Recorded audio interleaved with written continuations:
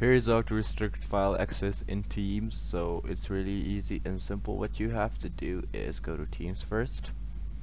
So as you know, while chatting and while sending files, you can just send your files.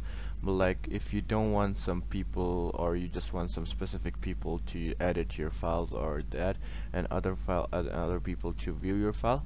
So what you have to do is first of all, you have to go to files. When you go over here, as you can see, I have drive download, so I can't edit my copy link. But like, you have to click on those three dots and click on copy link. After that, it will show something like this. It will say link to the, and it will say anyone with the link can edit. So after that, you have to go ahead and click on this option, anyone with the link can edit, and it will take you here. It will say, what would you like this link to work for? So you have to, it will be automatically selected on anyone with the link. So you have to click on specific people and name the people or put their email address.